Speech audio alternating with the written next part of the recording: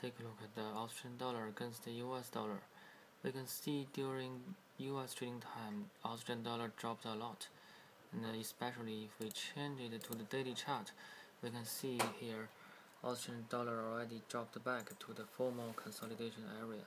So that means it's a very bearish sign for Australian dollar, and in my opinion, in short term, Australian dollar will drop back again, and the supporting level is here and here. And if we see a larger picture, if we change it to weekly chart, we can see here